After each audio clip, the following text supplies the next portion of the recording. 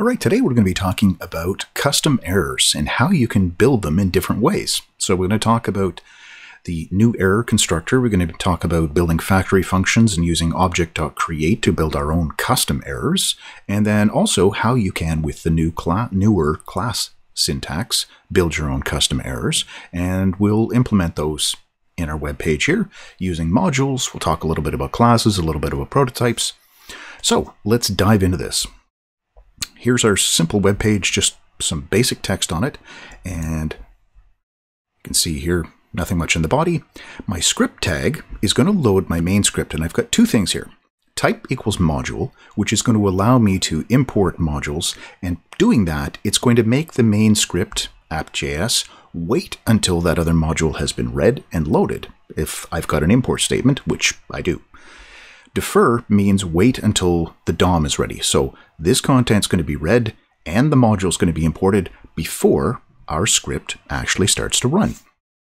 So I have here the basic syntax for a standard generic error. You want to create an error on your page for something? This is how you do it. New error. So you call the error function. New in front of it means it's a constructor function, so you're building an error object. I'm saving it in this variable, and then I can throw that at any point in my code that I want. Once this is created, as long as it's in scope, I will be able to throw that error.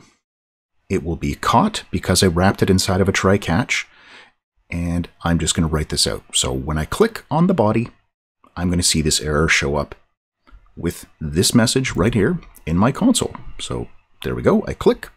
And here is my error object, like that. So there is my variable e, which is an error object. It has a message, which is what I passed into the constructor function. And there's the string, that is the stack, saying this is where the error happened. The prototype for the error, right here, this is the error constructor function. So this is the function that we actually called to create our error. And inside the prototype object, there, which is attached to this constructor function, we have these two properties, message and error, message and name. Message, that's the one that's inside the prototype. This message is the one that's in my variable, the actual error instance that I created. This is the one that's inside the prototype. And name, well, that's the type of error that we're dealing with, is the name. So we want to build our own custom one. That's the standard error right here. I want to build something a little bit different. All right, so we're importing here at the top of the line. Because we said type equals module, we're allowed to do this. We can import some object, something from errors.js, which is right here. And what I did was I built, just to start off with, a factory function that's building standard error object. So ES5 syntax, there's nothing here that won't run in ES5. We've got a function. We're passing in a message, and that means we're going to be able to say new Steve error and then some message. We're going to pass that in. That's going to be passed into this message variable. And my constructor function, what am I going to return? As long as I use new, this thing's going to want to return an object. Here's the object that we're returning. We're going to say object create to create a brand new object of our very own. And I'm using this syntax instead of just an object literal because I want to attach the prototype for the actual error function. So when we said new error previously, we're getting that prototype and we're attaching it. Then these are the other properties that we're going to have inside of the object we're creating. Name and message. So we're creating our own name and message.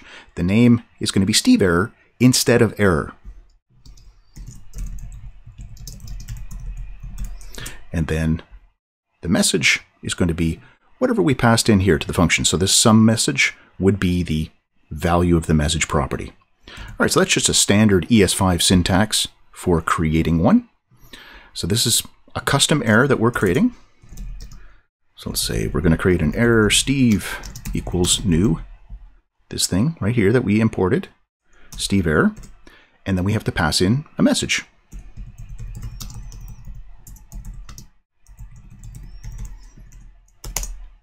And then we're going to repeat this syntax exactly. except this is error Steve now instead of just the standard error. So we've created a Steve error. And this could be called anything at all that you want. And so I'm going to write that out on the screen. When I click, there's the original error, and here's this new one. If we open that up, there's a new error. The name is Steve error, the message that we passed in. Okay, simple enough. The class syntax, it's actually, I find, a little bit easier to read with the class syntax. One of the reasons why they added that. And let's do a more practical real-world example for the class version. So this is a way that you can create a custom error with a class, and then you can have this file that you import in your website for all your scripts. Anytime there's going to be a network error, we'll say, we can just import this thing. So I will create something called network error. And I'm going to use this every time I do a fetch. And it's going to be a class that extends error. So I'm building something, some kind of object that extends error. I'm doing the exact same thing that I'm doing here, really. It's just a slightly different syntax. It's a little bit easier to read. It's a little bit less verbose. And it needs to have a constructor function. We're going to pass something into here. Since we're dealing with network errors, like if I'm doing a fetch and I'm having a failure, instead of passing in a message, what I'm going to do is I'm going to let this thing receive a response object. That's what we're going to pass into the constructor. So you can imagine if you had a fetch call, does the fetch, and it brings back that response object, I'm just going to pass that response object here into my constructor. And then inside my constructor, because we're saying extends, we do have to call the constructor for error. And inside of here, we should pass a message. The error constructor is expecting a message. Well, that response object that we're passing in, if you do any fetch calls, you know that there is a status text property, which is the message that came back from the server. So it's the message that's built into the response object. Okay, so that is a requirement. Whenever you extend a class, you have to call the super method. Now inside of here, I'm just going to create those other properties. So we'll say this.name, this.message. Those are the two standard ones. And I can say this is going to be response.statusText. Just like that. The name, I'm going to call it network error. Makes sense. That's the name of our class. And we could in here create custom properties. So I could create a property called Bob, which has the value hello, and we can determine if it's enumerable, writable, and so on. All those things. There we go.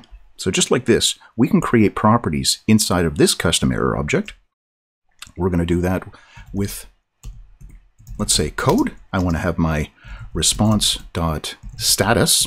That's the status code. We've got the text. Why not have the code available to us as well?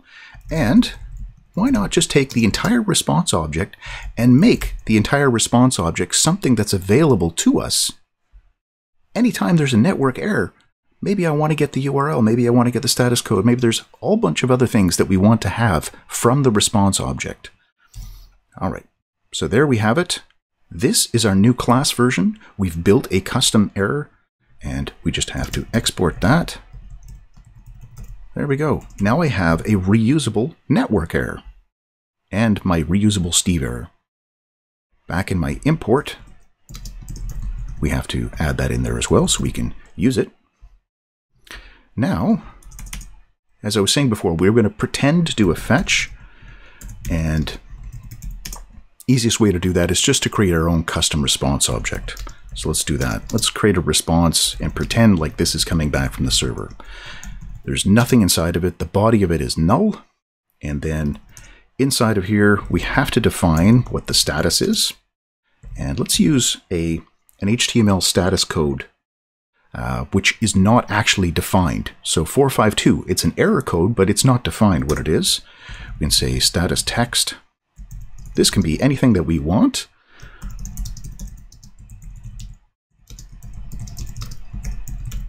There we go. There's a status code and a status message. And if you want, you can define headers inside of here as well.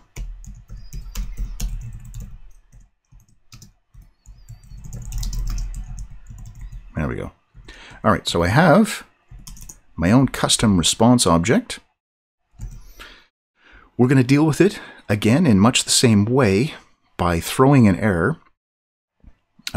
We could deal with it by throwing an error with our network error, or we can simulate a fetch. And a fetch really is just a promise. So I'm going to say promise.resolve, and I'm going to pass in this. So this is going to be the return value from my promise, much in the same way that when you do fetch URL, inside the first then, you're getting the response from the fetch.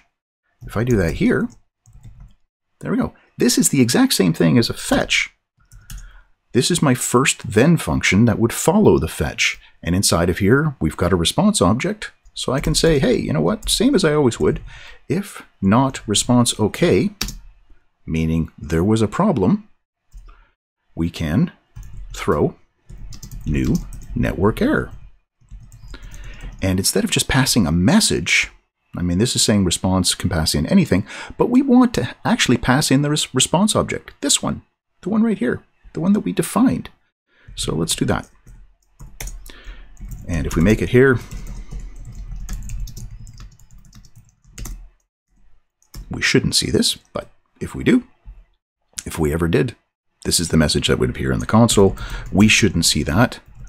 And then inside my catch, I'm doing the same sort of thing as I did up above. I'm just going to console log my error object. All right, so there we have it. Created a response, and we're pretending to do a fetch. My response object, we're going to check if the response is not okay. And if it's not, I'm going to throw a network error that will contain our response object. All right, so clicking on here, there we go. There's the first error that was built with new error. Here's the second one, built with object create. That was the one we talked about already. That's the Steve error. And here is our network error. So we've got code 452. The name is this.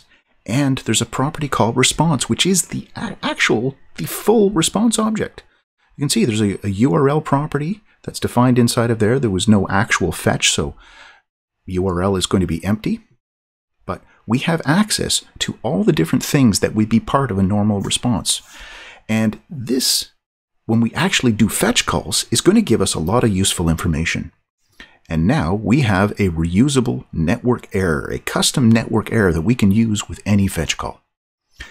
So I hope that makes sense to you. If you have any questions, feel free to leave those in the comments. And as always, thanks for watching.